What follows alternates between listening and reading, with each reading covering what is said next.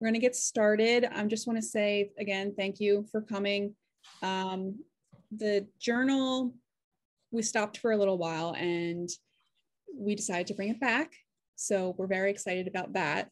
And we formed our new editorial board, and they are holding, well, our main editor here and another of our board members are here to go over some things with you guys and really make this a nice conversational, relaxing evening. So I'm not going to stick around. I just want to, well, I'll be here, but I just want to say that submissions are due March 14th. So hopefully this will jumpstart some people and we can get started.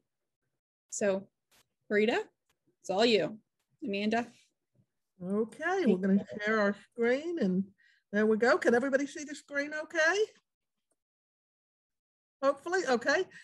Okay, well, as Jess was saying, you know, we're just so happy to see such a turnout, and we appreciate everybody being here. My goal, as I was saying a few minutes ago, is just to make this a nice, informal, relaxed get together of people that want to just talk about how they write and how they can write, and you know, just try to give people pointers on things that will help them, particularly if they are interested in submitting to the AVTE journal, which of course we hope you are. One thing I would like to say is the presentation is being given by myself and Amanda. And Amanda, is it Hackerott? Am I saying that right? Okay. And so we want to encourage you to put your questions in the chat box, and Amanda is going to be monitoring that and sort of, as we go through these things, trying to match up questions to the slides so that we answer all of your questions in the most concise and best area of the presentation we can, as opposed to waiting till the end and then flipping back through slides if we need to. So, of course, we will stick around and take questions at the end, but I really wanted to be kind of informal and let everybody have a good time with it. So the title of the presentation is Technician Today, Writer Tomorrow.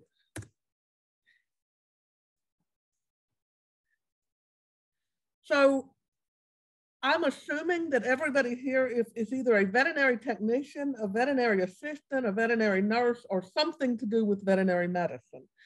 And so with that in mind, we all know that as veterinary technicians and technologists, we don't do one thing, okay? We do a lot of different things. And therefore, we all have very different interests when it comes to writing, when it comes to the journal articles that you are drawn to, perhaps even the journals that you're drawn to. So, you know, there are so many different avenues and topics that can be looked at for any journal, AVTE, NAFTA, pretty much any journal you can think of. There's so many different topics. And so, you know, we're all in this together, so to speak. So how do you become a writer? Well, I follow these 3 simple rules. Thou shalt write what you know. So, you know, remember going back into your undergraduate years in college, and if you were in the history class, somebody would at some point say, okay, you have a term paper due, but they might want it done on a specific period of history. The history professor did not want a term paper on heartworms. The vet tech professor did not particularly want to see a term paper in the surgical class on the history of the War of 1812. So, you know, you want to make sure that you first are matching up what you are writing about to what is being asked, and then write what you know. And what I mean by that is write about the things that you're passionate about, because when you do that, the writing is never a chore, it's never a job, it's fun. It can really be rewarding and it can be a lot of fun. If you write about what interests you, you will, number one, put a lot more time, thought, and effort into it, and you will more than likely be much more rewarded with the effort that you have put in it by getting a published paper. Thou shalt not force yourself to accept assignments to write about something which you have no interest in. You do not need to write about the very obscure gastrointestinal nematode of raccoons known as Baliscascaris procyanus if you are not interested in that. You are interested, let's say your thing is you've done a vet tech specialty in dentistry. Dentistry is your heart. That's what you need to be writing about. Never let somebody talk you into writing about something that you just have no interest in, because I can tell you I have done it and it is like pulling teeth. You put it off to the last minute. It just seems so tedious trying to get things together. So always write about what interests you, what you know, and you control your destiny as a writer. Now, that's not to say if you're interested in something but you don't know a lot about it that you shouldn't write about it. But you want to make sure that whatever your topic or your title is, that you have a certain amount of passion about the topic, that you have somewhat of an authoritative slant to it. Perhaps you've actually had an animal with a specific disease that you've nursed through. Perhaps you've worked on a case at work that fascinated you, that you learned about a disease you didn't know about before. But you have some sort of skin in the game when it comes to the topic. And last but not least, you need to be excited about it, because writing takes a lot of time.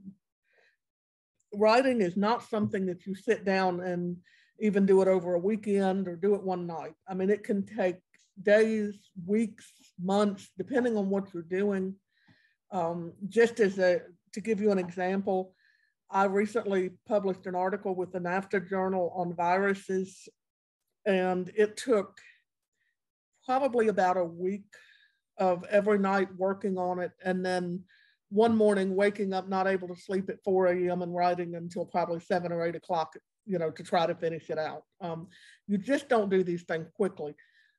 By the same token, with the McKernan's textbook for veterinary technicians, those chapters and that particular book, it takes up to 2 years to get all the chapters together and to create the book that you see when you see it McKernan. So depending on what the project is to how long it will take you to work through it. So you really have to have a lot of passion and excitement, because if you don't, you'll never stick it out.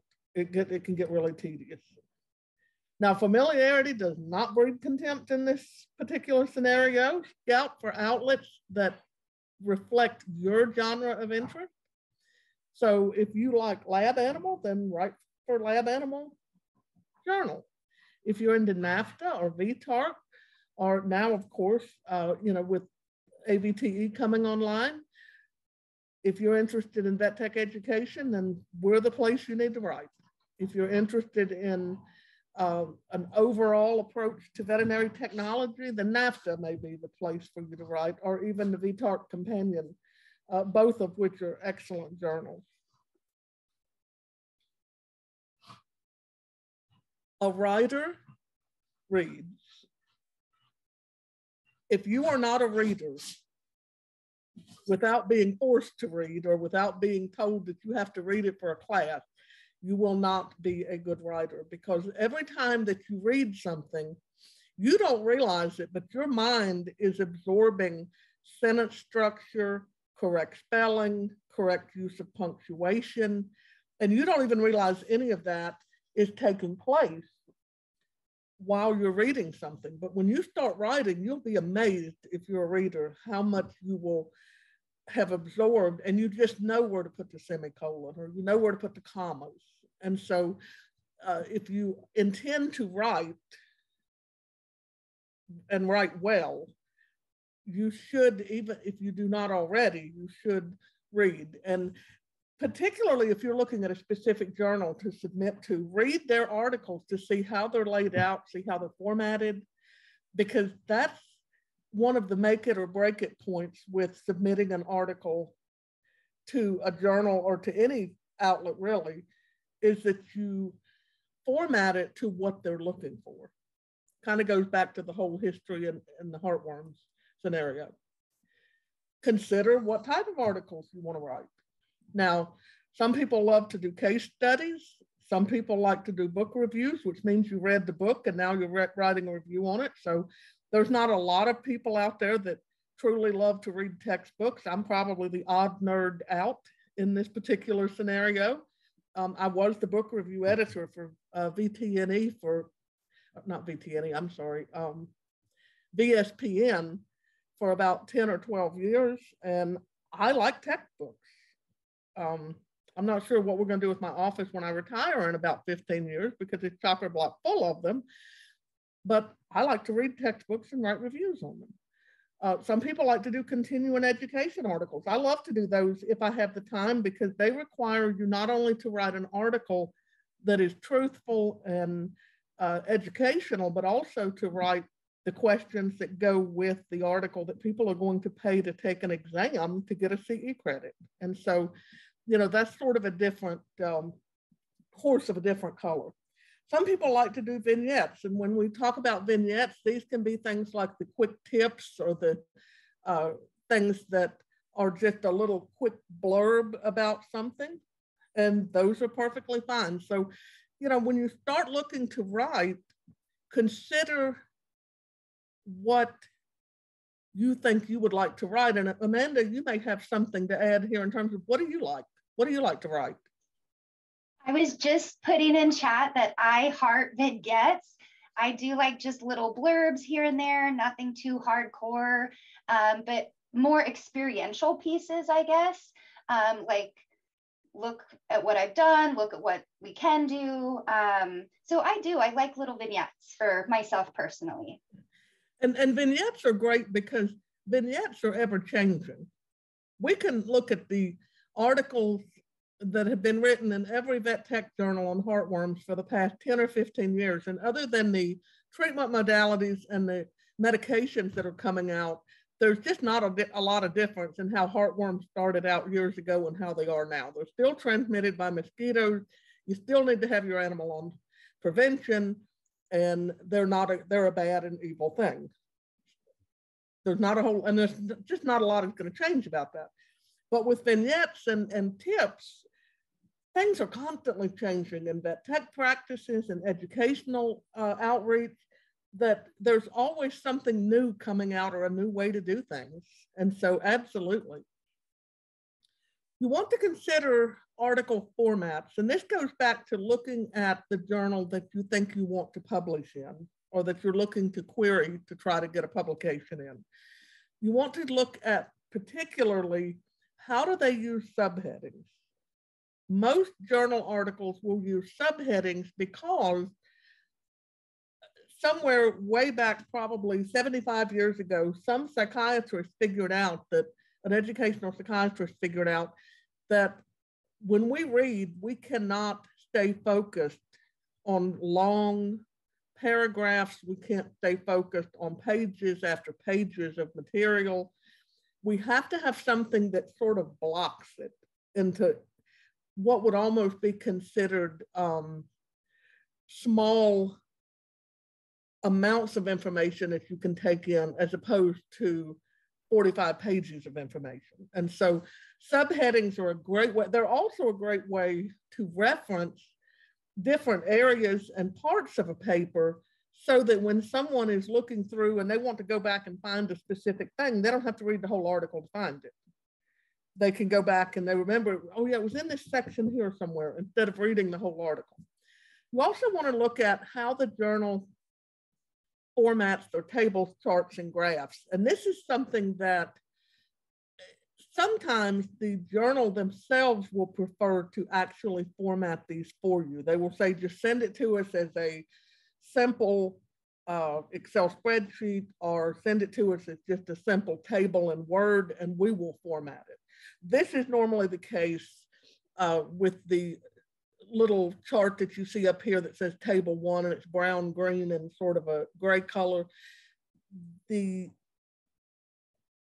journal actually formats this, and they format so that everything, it doesn't necessarily look the same, but everything is consistent as far as the way their tables look, the way they're referenced.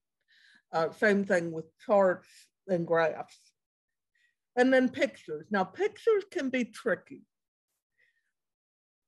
Some journals do not do a lot of pictures in their articles, especially some of your heavy scientific journals. They will do charts and graphs. They will not have a lot of pictures.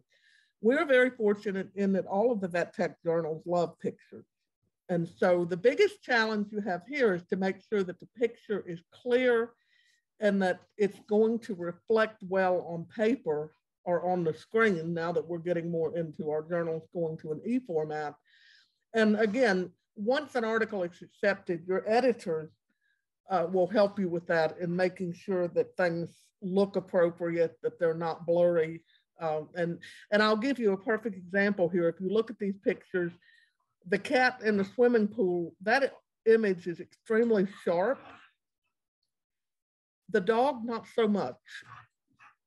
The dog is too close to the camera, it's blurry, and you really can't see what, I mean, I only know that this dog is sitting in an F10 pickup truck because I know the dog. But if you look at this picture, you really aren't quite sure where he's at or what the whole reason for him being there is. As opposed to the cat in a swimming pool. Oh, look, it's Esther Williams, the cat. You know, she's swimming in a swimming pool.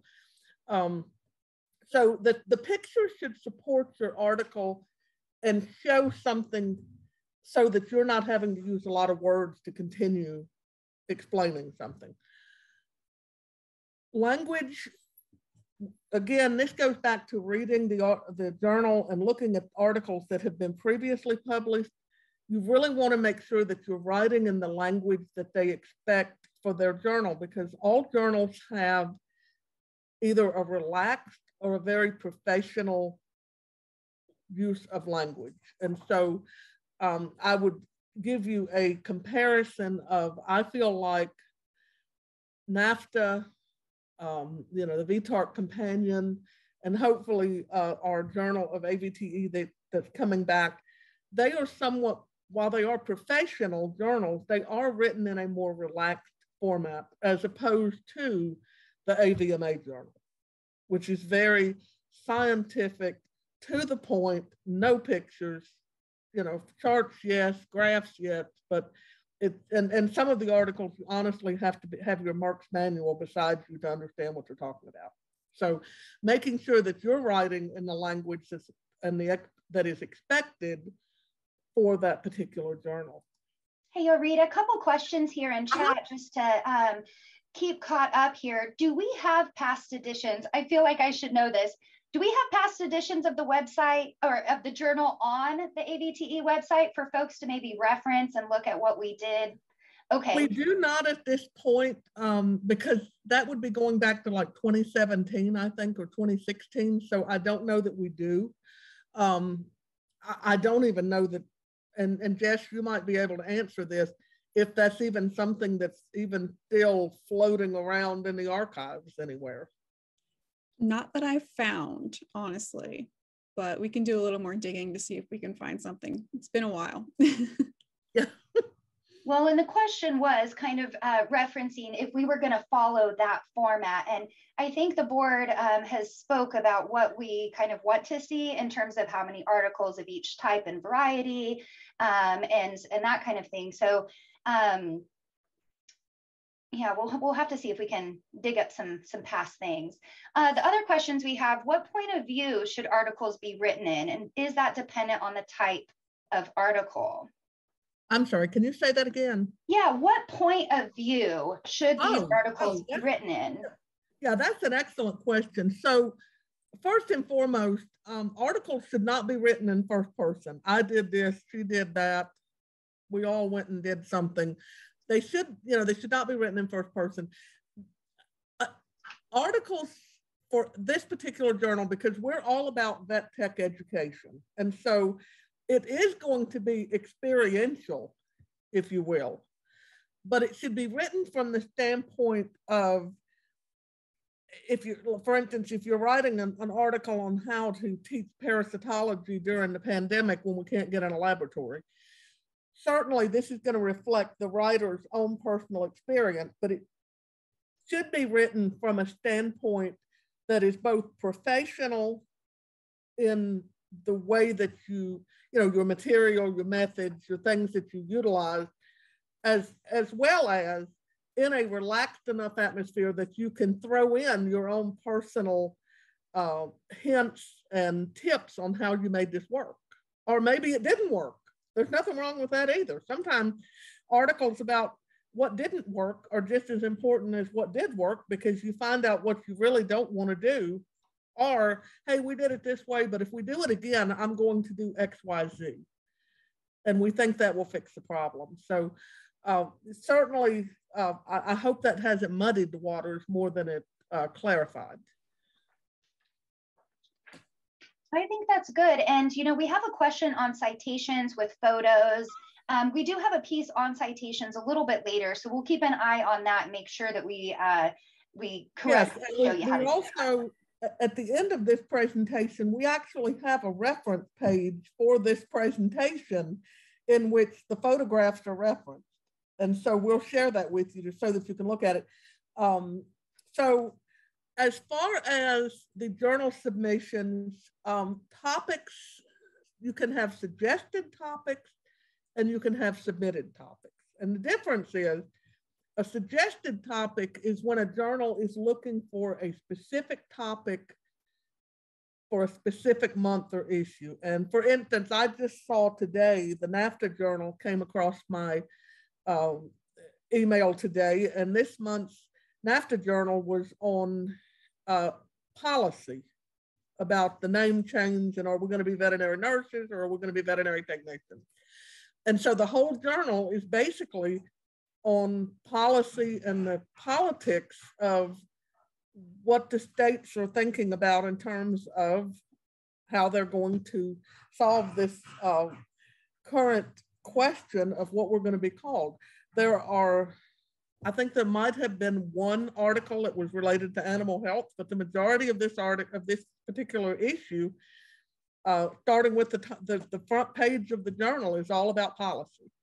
And so that's a suggested topic, and it would be considered to be a solicited topic. So, you know, we're going to put together a journal issue on policy. So we want to reach out to technicians that's what their passion is in the politics of veterinary technology and the naming of the, you know, of what our degree is, and the naming of what we are going to be called once we're licensed. And so you would look and seek out people that's their interest and their passion. As opposed to submitted topics is where you are fascinated with a particular topic in vet medicine. So you send a query letter to a journal introducing yourself and the topic that you want to write about. You tell them why you think it's important, why you think it fits for their journal, et cetera, et cetera. This is considered to be unsolicited. Both of these are considered to be good journal submission strategies. And so now, by the same token, with submitted topics, if you happen to get a hold of the list for a journal that says what each month is going to focus on, then you can submit your query if it's on something you're interested in and match up your interest to the month that they're going to be talking about that particular interest. So, you know, solicited is somebody contacts you to write. Unsolicited is you contact them and tell them you would like to write.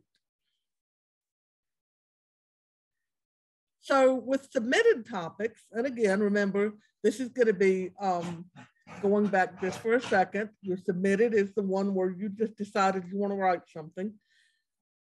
I like to refer to this as the who cares topic, because your query letter to the editor is going to be all about convincing them that your topic matters and why it's important, and who cares what you think about, you know, Balas's Garrus Procyanus. So you have to, before you submit a query, make sure that what you're suggesting, number one, that it fits in with the journal. And number two, that it is something that technicians, in our case, are going to be interested in. And so you want to basically just answer the who cares question in your query letter to an editor. Now, publication guidelines, I can't stress this enough. Every journal, every magazine, every book that is going to allow for people to submit material will have some sort of author guidelines or writer's guidelines. They're going to tell you the type of format that they wish to see for their actual article. They're going to tell you about the pictures, what size they can be, and they're going to tell you how they want the charts and the graphs presented to them. They are going to tell you what reference citation system they use, whether it's APA, MLA. APA is generally the citation method that's used for scientific writing. MLA is the format that is typically used for non-scientific like social sciences, history, English, etc. Both of these, this is one of the places where MS Word really outdid themselves years ago. All of the major citation types are listed in MS Word, and all you have to do is choose the one you want to use, click on it, it comes up, you choose what it is you're going to cite, whether it's a book, a magazine article, a movie, and it throws up boxes for you to fill in. You fill them in, you hit enter, and it formats it in APA style or MLA style or any other style that you might need. And so you don't even, and then it goes one step further and we'll put those reference citations in the paper for you. And that's something else that in the publication guidelines, some publications want you to cite within the text of the article or the document that you're writing.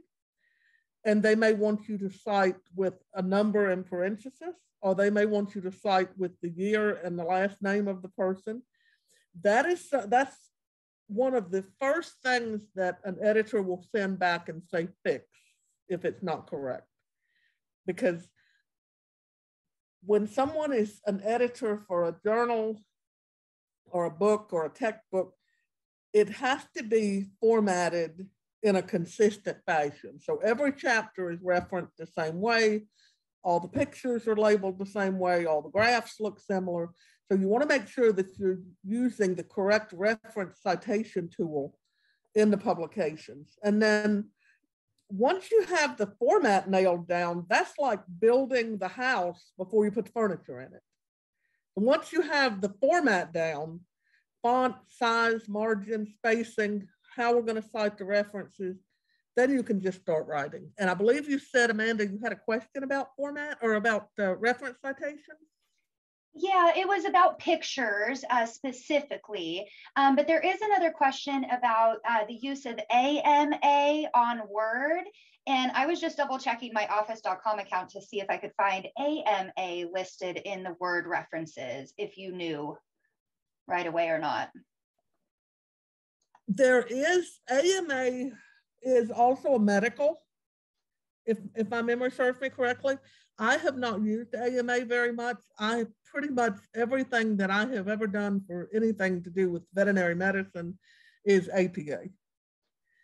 However, AMA does look at like your citing in medical, specifically medical journals. And so again, there's about 9 or 10 different types of citation formats out there. And so the key is to match up what that journal tells you they want, because if you cite it in the wrong one, that's the first thing that's going to send it back to you. Now, somebody asked about pictures, picture slides, videos, line drawings, etc. So in this day and age, because we're able to snap the picture on the phone and then transfer it to the computer, save it, and then cut and paste it into a PowerPoint. You don't usually run the risk of losing your pictures. However, in days gone by when you had to actually take the picture and then you had to physically mail it to someone, it goes without saying, do not send your only anything. Send a copy. Because generally, editors with things that have to be mailed in, unless you send a self-addressed stamped envelope, they have a no return policy. They're not going to send anything back. And if they don't need it, it's going to go in file 13. And we all know where file 13 is, right? So, you know, it's all going to end up in the trash unless you send something and direct them to ship it back to you. In this day and age, because now we're doing everything electronically, I don't really think that that's as much of an issue as it used to be, because you have, obviously you have a copy on your phone of the picture, you have a copy on the computer. So that's not nearly as big of a deal anymore. Now with your references, as I said earlier, checking the author guidelines, making sure of, how do they want the citations listed? Some journals want them listed alphabetically. Some journals want them listed according to where they are in the document. So you list them according to the first citation, second citation, and on down the line. You want to make sure that your references are suitable. And again, here I'm referring with in mind our AVTE journal, you know, journals, clinical textbooks, conference proceedings. Websites are wonderful as long as they are EDU or GOV, you know, university or governmental, or national association, or, you know, national groups. For instance, you can't go wrong citing the CDC. Okay, you can't go wrong citing a university. You can go wrong citing Wikipedia. Hey, Oreta, a couple questions on that. Yeah. Just to confirm, and this is my favorite slide, by the way. I'm sure it's everyone's favorite slide. Just to confirm, AMA is what's listed in our board guidelines for submission. Just to make sure, and Jess has a link to those guidelines in case anybody wants to look at that. Okay. But following along with citations, how do you determine what needs to be cited? Is it amount of the work that you're referencing? And that follows up with plagiarism too, if you want to address all of that. That's a good question from the standpoint of there is no one answer, okay? Obviously, we all know if something's in quotation marks, it needs to be cited because you're citing what someone said. However, anytime that you cite or anytime that you write another person's work into your article, you want to make sure you give credit where credit is due. Now, that doesn't mean you need to cite every sentence, okay? You don't need an annotated bibliography. But if it's, sometimes it could be, you might have 2 or 3 citations in a particular paragraph, particularly if it is something where there's more than one point of view on something, okay? You're writing about heartworms and you have some people that say, well, we have got to treat the heartworms and then the animal has got to stay calm for 6 weeks. And then you have other people that say, no, if you just go ahead and start giving the preventative to the positive dog and eventually everything will die and he'll be fine. And then you have some people that say, well, if it's over a certain age, you may actually be doing more harm than good by trying to treat the animal. So, you know, there's a lot of different views there. And if you're covering all those views, you certainly want to cite each individual entity in terms of what their view was. So you might have 2 or 3 citations in that paragraph on treatment of heartworms. You might have another paragraph where you're talking specifically about mosquitoes, and you may only have 1 reference citation from the American Mosquito Society, which, yeah, that really is a thing. So, you know, you may only cite the AMS at the end of the paragraph, you know, but it's something that you really have to develop a feel for. And that's where the editors come in when we receive journal articles and queries, and you read through them. And that's part of an editor's job, is to say, hey, need a reference citation here. Because anyone that works as an editor and has read countless number of journal article submissions, you develop a feel for when there need to be citations. And so rest assured that if you send something in and you have a beautiful reference page, but you're a little weak on what you actually cited in the document, that's where your editor helps you, okay? An editor is not just about chopping you off at the knees because it's not something they want, or telling you, yeah, we'll publish it. An editor works with you from the time they accept the article. They actually work with you all the way through until it actually gets printed or, you know, in that journal. So they really can be your best friend. And I will tell you this, as somebody that has written for a long time and has a stack of rejection letters that I saved in a scrapbook to remind myself that, yeah, you're really not that good. You know, you need to just, you know, calm down a bit. You're not as good as you think you are. Is you have to lose the ego at the door when you start trying to write, because nobody writes the perfect article on the first go around. There is always room for improvement. There's always formatting that needs to be fixed. And at the end of the day, it's not personal. Your editor is there to help you and to make you look as good as you can, because at the end of the day, an editor, say working for McKernan's, you know, with the McKernan book, or working for Wiley Publishing, that editor is only as good as the product that they can bring through the door.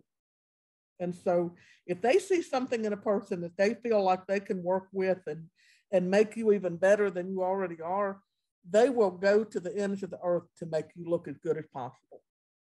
So one more thing on that, does the number of citations depend on the article type? For example, a case study might be expected to have a minimum number of citations or a standardized amount versus maybe the teaching tip that may or may not have any citations. That's exactly, and vignettes often have none. A vignette, as you were talking about earlier, about, you know, teaching tips or a new way to put in a catheter or do some sort of clinical adventure, that may not have any citation, unless you're just going to cite that, you know, in the past it's been done this way as referenced by somebody else.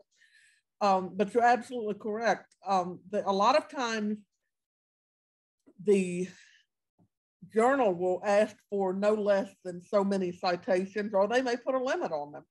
But you're absolutely correct in that the more heavily scientific the journal is, the more, or excuse me, not the journal, the article, the more references you are likely to have. Now, a case study, because a case study is just what it sounds like. You're writing a report on an actual medical case. It may not have very many citations at all. In fact, it may only have a citation based on a particular drug, a particular drug that was used, or it may only have a citation referencing a certain treatment that's been tried. It may only have a couple of citations. It may not have any, depending on what it is. If it's a case study on, we had an animal come in the ER and this is what we did, and the animal ultimately expired, the only reference you might have is referencing the drug dosages out of your pharmacology book, you know, to show that the proper sequence occurred in the way the animal was treated. So with references, one thing, and I cannot stress this enough, you should never cite Wikipedia in a journal article. And I know I will have folks out there that are shaking their heads and they're saying, oh, but Wikipedia is wonderful. Yes, Wikipedia is wonderful. It's a very interesting concept.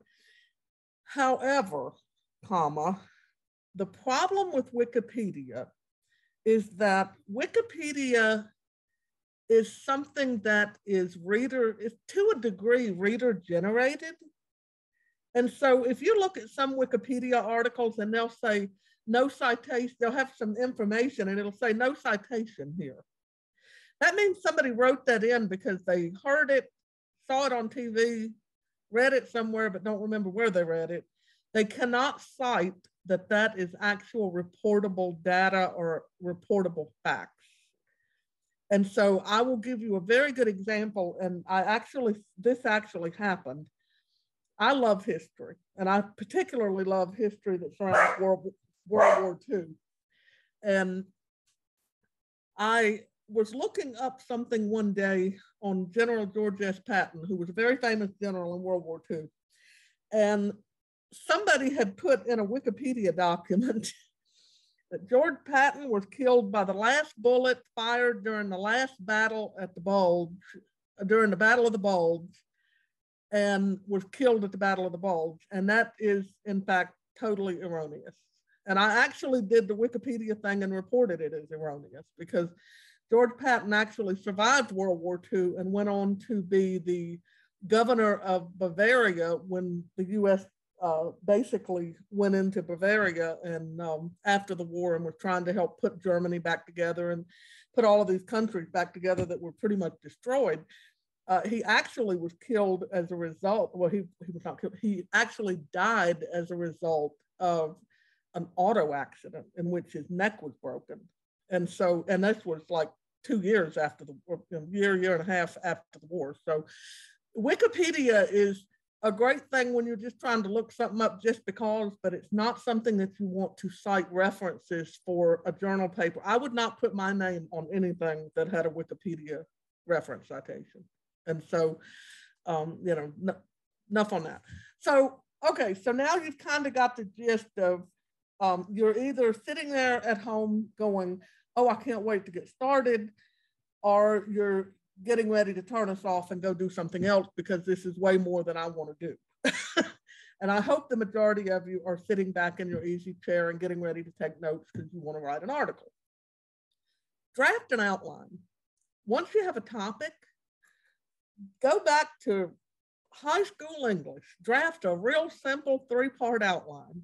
Nobody else is going to see this but you. It's actually an outline to this day. I do them for everything I write, because an outline is a map. It's you drawing a map of how you think the paper is going to look when it's finished. And so you can do it as simple as, just an introduction. The introduction always is where you want to make the case for why this is an important topic, and then get into the discussion and then the conclusion, and have, each area should have its own niche. So, with the discussion, if we have 3 different sections to that discussion, perhaps let's just, in fact, we're going to, I believe I have one here. I'm going to skip over a few things for a moment. Here we go. Okay, so this is actually a paper that I wrote years ago, and it was actually published in what used to be the VET-Tech journal, and this was before NAFTA, so this was way back in the day in about 96 or 97. But basically, your introduction, this is the who cares area. The common green iguanas were very popular as pets. They're easy to handle. They typically have a very long lifespan, so they're going to be around a while. My discussion, I looked at specific things that had to do with handling and caring for a common green iguana as a pet. So environmental factors, housing and temperature, nutrition, they're omnivorous, so they eat meat, they eat plants, they have to have water. Handling techniques, these guys may look tough, they may look like miniature dinosaurs, but you can injure them. They can also injure you, as I found out when I got whipped upside the face with a tail one day. So, they do have, there's that necessity to avoid injury to the animal as well as yourself. And of course, also, most reptiles, we should be thinking about things like salmonella with handling them. So your common green iguana does not need to be riding on top of your head. You do not need to be kissing your iguana. You need to wash your hands after you handle the little guy. Then we have physical, because this was a VET-Tech journal.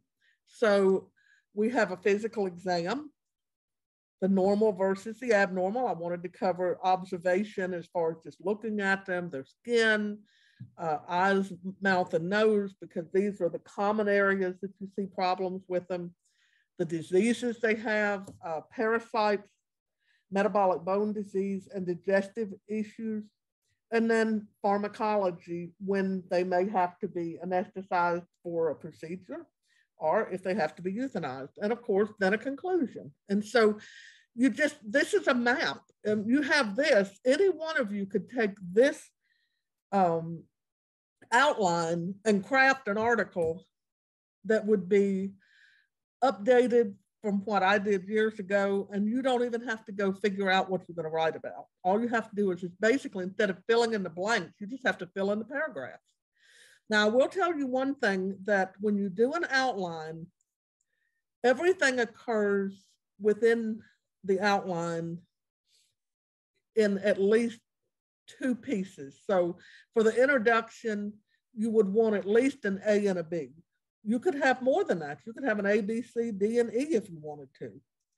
But just like here under discussion, environmental factors, we have 2 things. Nutrition, we have 2 things. Handling, 2 things. You always want to make sure that you have at least 2 topics or subtopics under each one of these areas, especially in the discussion. So jumping back here, so you're going to draft this outline.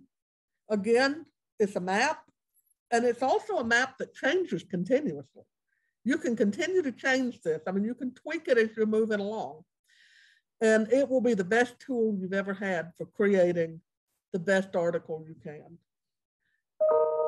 Now, this is just basically the parts of the outline, giving you what I just told you a moment ago. Basically, your introduction is the who cares or so what area. This is a brief overview. 1 to 2 paragraphs is enough. The discussion is the heart of the article. It's where everything pretty much comes together and coalesces as far as what you're trying to get across to your audience. It does require heavy documentation, citation, and a lot of references, depending on what it is, of course.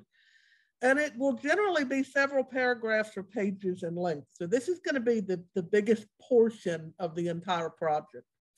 Now, when we were in high school, everybody told you that when you got to the conclusion, you needed to go back and revisit everything, the high points of the whole paper in your conclusion. That was true in high school English, but it's not true in writing for journals or writing for textbooks. The conclusion is the only place in a journal article where you as the author can state your opinion. And so, again, not writing in first person, but you can state your opinion about, we had those 3 different scenarios for dealing with heartworms and dogs. You can state your opinion about the author feels like the best course of treatment is, and then why. You never want to say I or we. It's always something along the lines of the author of this article, or the author feels like, or the authors, if there's more than one. And also, don't rehash the whole article in the conclusion. It's okay to bring back or to bring up a fact or 2 to make your case for why you think something should be, but you don't need to rehash the whole article. Okay, so Amanda, you're getting awful quiet there. So we're doing good on the chat. I think everyone's soaking it in, taking really big notes. Well, let me ask you this: do you use the outline? And Jess, you might chime in here also. Do either of you use outlines when you write? Yeah, so that came up in chat actually, that sometimes an outline maybe is too formal and it's hard to fill in the blanks. I like doing the old school, grade school version of like the mind map, where you put a word and circle it and then a stick off to the side and another word, an idea. I kind of go both ways. I like the outline headings, but I'm not as formal sometimes like that. And I do sometimes like to just throw all my ideas out there even if it maybe doesn't make sense at the time, and then kind of edit myself as I put it together in more of a formal way. Jess? And that's exactly what I tend to do with, I draft the formal type, if you will, outline, but what I find that helps me do is it slows me down to make me focus, because I have a tendency to get really into what I'm writing. And then the first thing you know, it went from heartworms in dogs to heartworms in dogs and other canids, including wolves, lemurs, and Siberian tigers. And then before you know it, it's something that has went so far off the beaten path that even I can't follow it. And so by doing an outline, it does cause me to pull myself back in and not get too over the top, because you're right. When you first start trying to decide, well, I'm going to write about such and such, and sometimes just sitting there, like you said, drawing it, it makes it clear, because you start seeing, well, now wait a minute, this is going to be too much, or, oh, they said it can't be more than 3,000 words. 3,000 words may sound like a lot, but you'd be surprised if you really get into something and all of a sudden you're at 5,000 words and you don't know how you got there. So, but I think that any way that a person wants to use the whole outline concept, whether it be doing it as a formal outline or drawing or boxes or, you know, a spreadsheet, I mean, however, whatever works for you, that's what you need to do. And that's what gets you jump started. Now, I will tell you this, when you write your first draft, and they used to always call this the rough draft, it truly is the roughest of the rough, because you're going to go back and you're going to edit it, you're going to change it, sometimes you're going to throw it away and start over, and then you're going to send it to an editor and they're going to do the same thing. So once you're ready to do that first draft, you write it, then you reread it, you look at it. This is where you start adding to it, changing it, deleting it. You know, maybe you all of a sudden realize that there's not as many references out there as you thought there would be for the topic. And that sometimes I have done first drafts and then abandoned the project because there just wasn't enough out there to make a good article, according to what the journal wanted. Once you have a second draft, put it away for a couple of days or a week and forget about it. Go do something else. Then come back and read it again. And you're going to be amazed at what you're going to see that's good about it and what's not quite so good about it. You're going to notice the spelling and the grammar. You're going to be more tuned into the citations and the formatting. Because here's the thing, when you write something and you're writing and you're reading and you're rereading and you're rewriting things, and then before you know it, and it's been proven, we don't always see what we read is not always what's on the paper. Okay. And I know that sounds ridiculous, but you will read something and then someone else will read it and say, well, that just doesn't make any sense at all. It made perfect sense to you, but you're writing the paper because your head already knows what you're going to say before you get to that sentence. And so a lot of times what we read is not necessarily on the paper, it's what we understand about the topic. And so find somebody else with the third draft, give it to somebody else to read. I had a very dear friend that was also a practicing vet tech. I've been in academics most of my career. She has been a practicing vet tech most of her career. And whenever I write something on a particular way of doing things or a particular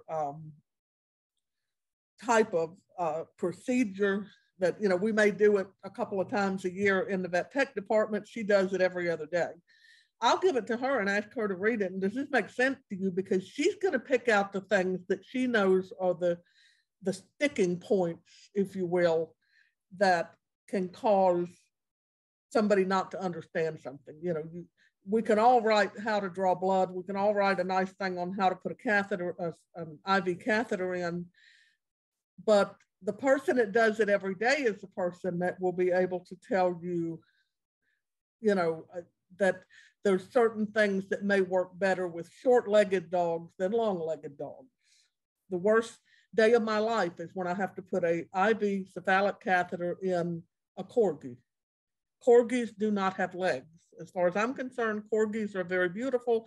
They're sweet dogs and they run around on little stumps. There's just not a lot of room to put a catheter in. So there, you handle these things a little differently than say you would a German Shepherd, where you've got, a half a foot of vein to deal with. So find yourself a proofreader that can look at it, that knows about the topic. It does need to be somebody that understands the topic. And they're going to be able to also point you toward things that maybe need a little bit more explanation, or maybe there's some errors. And because trust me, after you read it so many times, you're not actually reading what's on the paper. You're reading what you think you wrote, or what should be on the paper, I guess is a good way to say it. Okay, so here is for APA style. This is just to show an example of how things are referenced, and they're pretty similar in all of them. As far as the name, last name comes first, then the publication year date, then the title. With the websites, obviously we have to cite the actual website. And with textbooks, you also cite, instead of where the journal article, it would be, what journal it was in. With the textbook, it would be what textbook company actually produced that textbook. Video citation. Now, videos are very similar to pictures, but here's how you would cite these. Same thing, last name first. Publishers, you may have a director.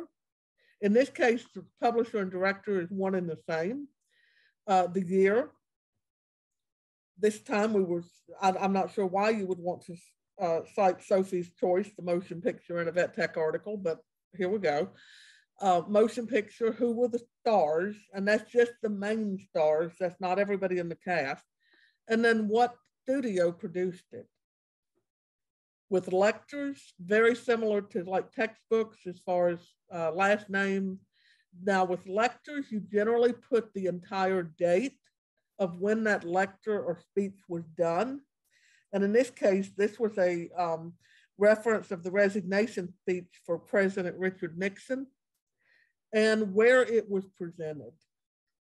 Likewise, if you were citing this particular PowerPoint that I actually gave on October 14th, 2011, it was given at the Wild West Veterinary Conference in Reno, Nevada. There's the title and the date.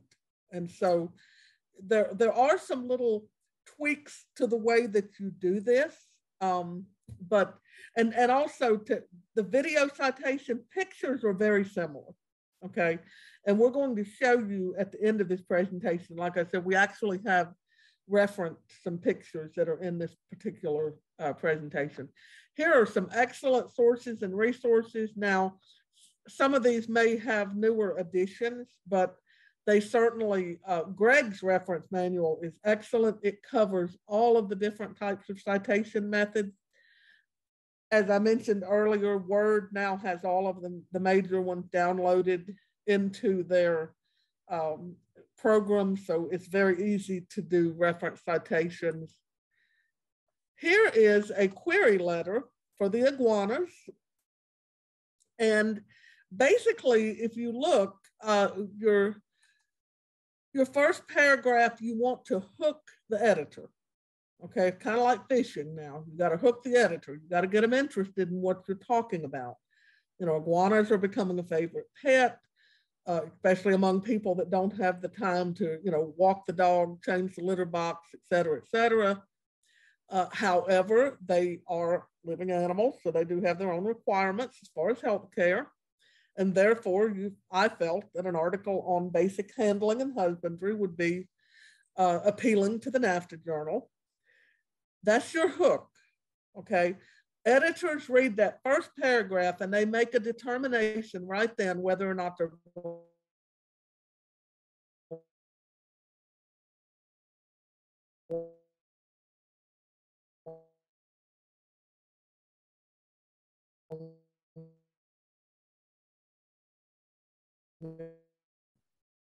Is that her internet?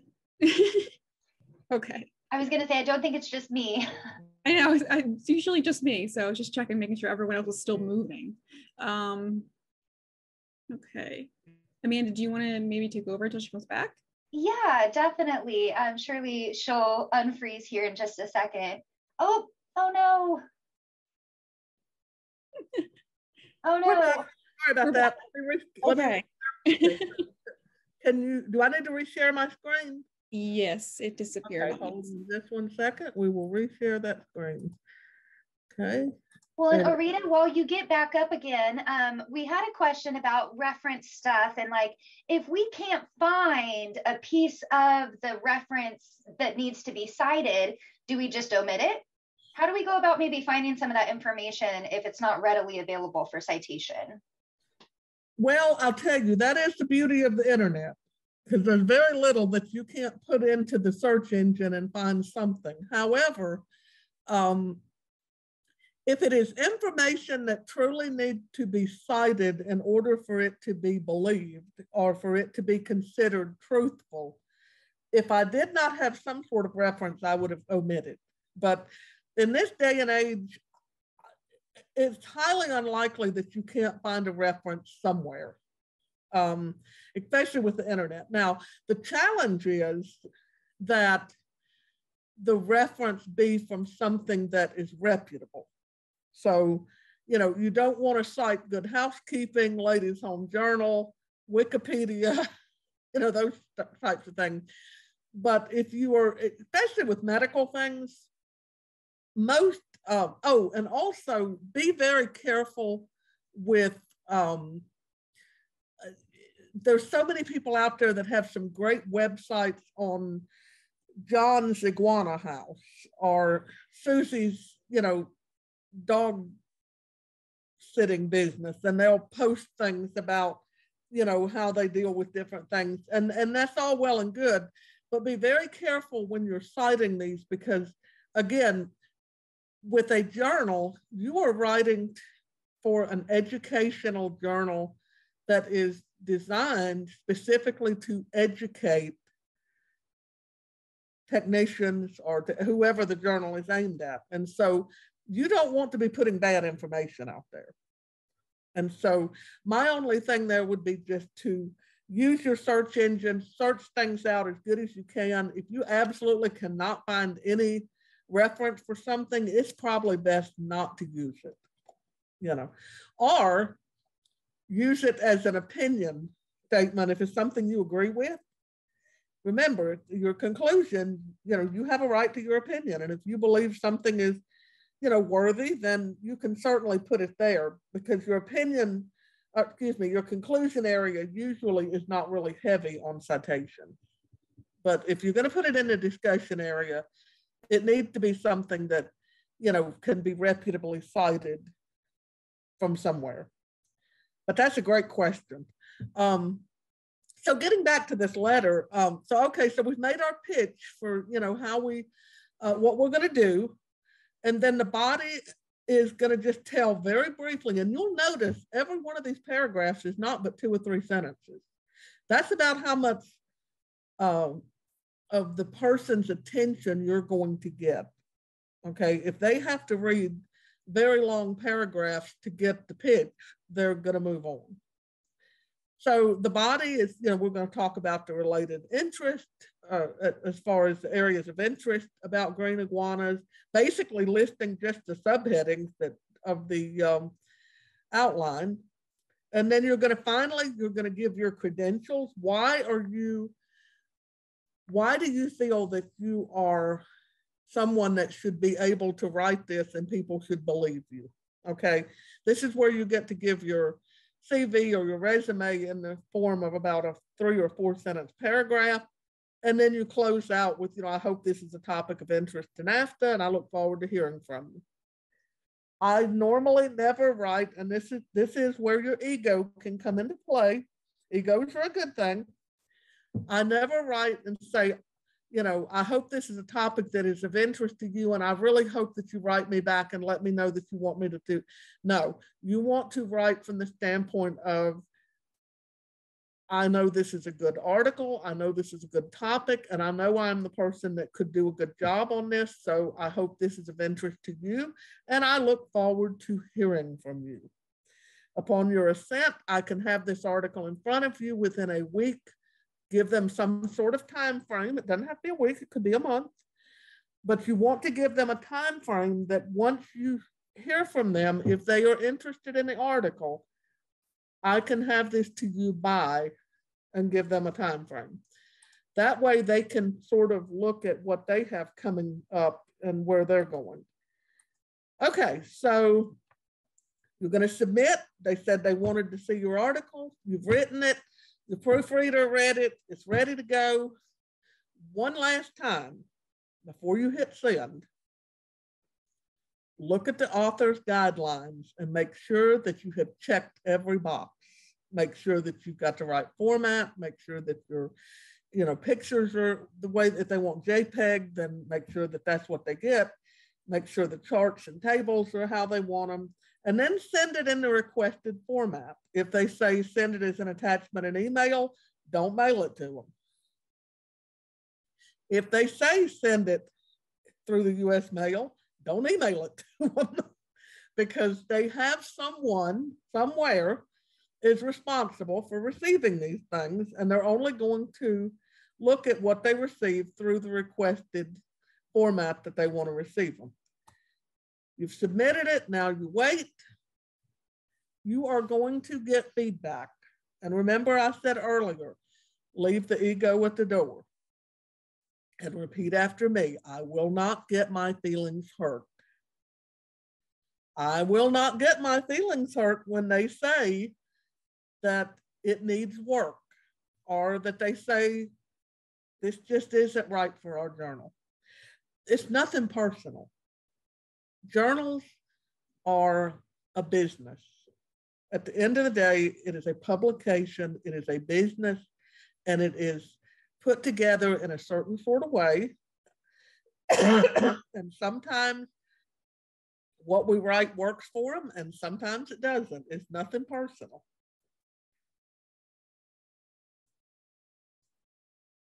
So you got the letter that said, we love it, we want to see the article. So do the happy dance, call everybody, and then get to work. Now, here's the thing. Editors, unlike the postman who rings twice, the editor only rings once. If they accept it, they're going to send you suggestions and requests for what needs to be fixed. Remember, I told you earlier that it's highly unlikely any one of us are going to write an article and get it accepted the first time without some sort of changes or suggestions. But here's the thing. The minute they send it, you got to fix it and get it returned to them by the time frame that they ask for it. No negotiation, no waiting until the weekend, no waiting until next week when spring break starts if they want it by this Sunday. We got to fix it and get it back to them, because once we fix it and return it, then it's going to go into the publication portion. And so now you're done. You've done it. Now, so instead of the acceptance, you got a rejection. Look at what they said was wrong with it and go back and fix it. After you have a good cry, after you have a glass of wine, after you get mad and stomp around, pick it up, go back, fix the article according to what they said was wrong with it, and submit it somewhere else. The first article I ever wrote was rejected 3 times. Every time it was rejected, I stomped around, decided I was never going to write again. Then I threw it in a drawer, and then I pulled it out about a week or 2 later, fixed it, and the 4th person accepted it with no changes. Now, that's the only time that's ever happened to me, and I don't say by any stretch of the imagination that I wrote an article that got accepted without changes. I wrote an article and revised it 4 times before somebody accepted it. And so, you know, that's just part of the writing game. That's just part of it. So we made it. We're at the end, and I don't know if we have any other questions, but let me just share with you. Here is how we did. This is the picture references. And at the time, this was actually the, it's not this way anymore, but this was actually the way that Wild West Veterinary Conference wanted you to do your picture references. And now they don't do it that way, but basically it was every slide showed where we got, because they were all pretty much cut and pasted off the internet or off of different open stock, like Vector, openstock.com, different things. However, and there was a lot of pictures. We had a lot of pictures. And this is one of my dogs, Twiki, named after the candy bar. And that is pretty much it for us. And I'm going to say, is there any other questions, Amanda, in there? What's going on with the chat room? So chat's actually pretty caught up. I thought I might tag on to what you just mentioned and showing those links for the photos. Yes. When I've done lectures, or this didn't really work so much with anything I've written because I'm not really good at using pictures in my writing, but for talks and things like that, I will generally just put that same little website link, but in tiny, tiny print up underneath the picture of the slide I'm on. Just another way that you could reference your photos that we all just take from Google, but they should be referenced. Yeah, they should be. It looks like, yeah, we're just noting in chat that we are going to share the information that you've provided us in the slides. So we'll be sending that out, as well as the recording sometime next week. One thing that I would just say, kind of in general, from a very amateur publishing position, really, y'all's voice matters. That's what we tell our students too, but our voices matter just the same. And if you have an inkling that what your idea that you want to write about is a good one, it probably is. It's probably not just you. I would really just try to prompt everyone, if you have an idea, share it, write something up, give it a go. I've been really fortunate to publish in like my state association journal. That's kind of where I got my feet wet. And they were such a good group to kind of help and mentor along the way. Just submit it. Just do it. Take a chance on yourself. We want to see the awesome work that we know is out there. And to follow up on what Amanda said, that's absolutely correct. That for those that have not been a member or have not been around AVTA or AVTE as long as some of us have, the journal was a very viable part of AVTE until about 2017. And one of the biggest factors to a journal going out of business, so to speak, is somebody has to write the articles. And if you don't have participation, you know, we can all write them, but nobody wants to hear from me and Jess and Amanda with 2 articles apiece for 6 articles in a journal twice a year. I mean, after a while, it's like, good Lord, doesn't anybody else do this? So, you know, it's important that as technicians, we all have a voice, we all have interest, and any one of us can be a writer. And so a journal is only as strong as the membership. And so I encourage anybody that wants to try, send it in, let us look. You know, I've often said, if I could just work as a proofreader and editing person, if I didn't think I'd starve to death, that's all I would do, because I love to edit. I love to help people make their work look good and then see them in print. It's rewarding, you know, and it allows somebody to, you know, put something else on their CV or the resume. So please feel free to send us anything you have. We would love to see this become more than a once-a-year publication down the road. And the only way that happens is if we have people that are interested. I mean, I sent in an email. I had an article I wanted to submit to the AVTE Journal, and I sent it in, I guess in 2020 maybe, or 2021.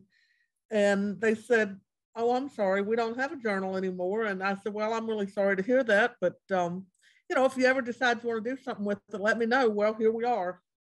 You know, a year later, here we are.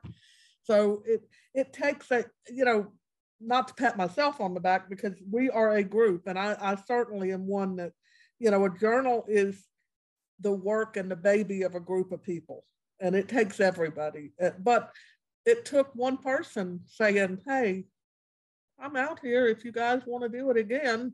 And somebody went, whoo, we got a live one on the end of the line, call her up. We'll get somebody to do this. You know, so we would just love to see this journal go forward and be the best it can be, and to be your voice as veterinary technician educators. So I think that is just about everything that I have. Unless there's any other questions, I'm going to kind of turn it back over. Well, let me first thank Amanda for co-hosting this with me. And Amanda, do you have anything else to add before we turn it back over to Jess? No, just submit. Take a chance, just submit. The feeling you'll get upon submission, oh, it can't be replaced. Whether or not you even get accepted, just the feeling of doing it. Just try. We cannot wait to read all of this awesome. Yes, it can be daunting. It can seem daunting, but like even teaching tips, anything, experience is always great to share, and that's how we learn from each other. So submit, or if you want to be involved in the committee itself, send me a note, jcampbell@avte.net. But I just want to thank Oreta and Amanda both so much for hosting this event tonight, and for everyone for coming and staying a little over 7 so we could really soak in all this information. But we hope to see your articles. I hope to see your registrations for the AVTE conference in Philadelphia. And just want to wish everyone a good night. And if you have any questions at all about any of this content, please feel free to email and we'll get some answers over to you.